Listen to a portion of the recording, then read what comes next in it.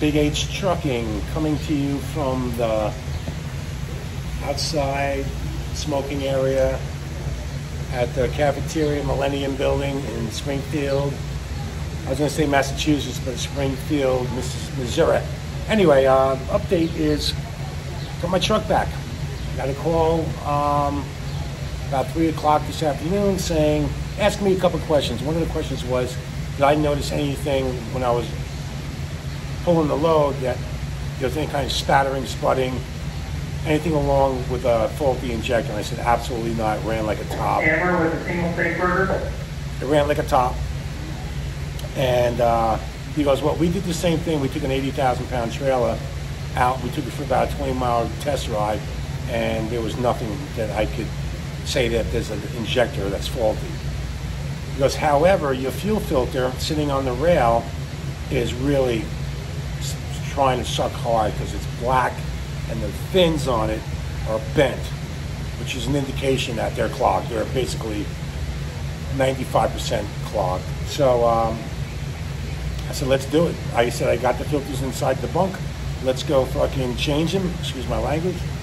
So we changed them out and cleared the code, and he took it for another ride with the trailer, came back, check engine light was off, still off right now. So I'm thrilled to have my truck back. Thank you, Peterbilt of Springfield, for getting me in and out on the weekend. It means a lot.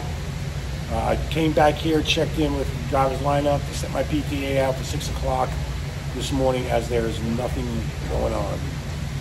Right. Sorry about that. I had somebody waving at me. Must be a fan. Well, I did talk to the mechanic exclusively and extensively about the 24 Peterbilts that are coming in. He goes, I wish you can order a Cummins, but with Prime, no such luck. So the pack cars are finicky. We're having problems with the fuel injector. He recommended putting fuel injector cleaner. He said he's done some research on it because he's got a Cummins pickup, fuel injection problems too.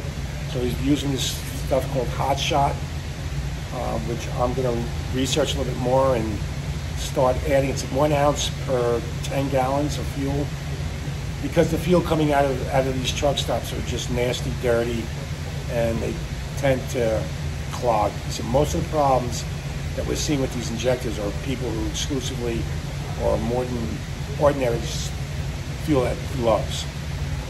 Try to avoid loves like the plague. Pilot TA.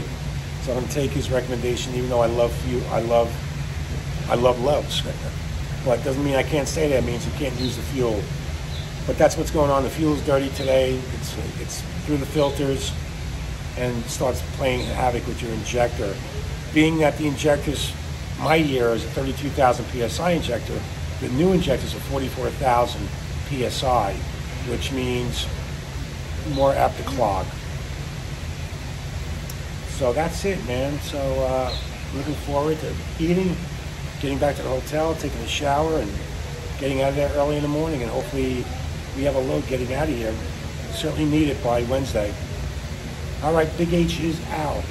Peace out.